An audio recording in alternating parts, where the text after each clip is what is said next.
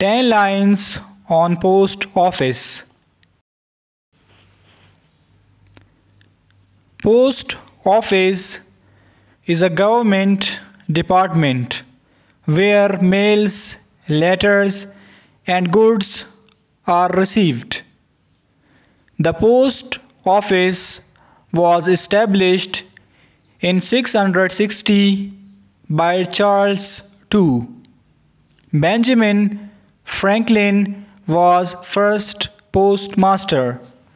A man works in post office is called postman.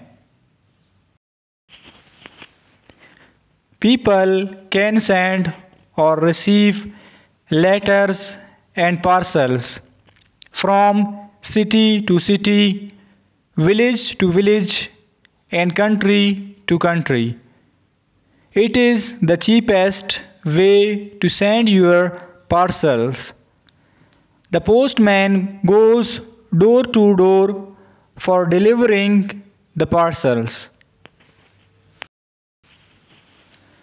Post office is very important medium for sending and getting letters and parcels.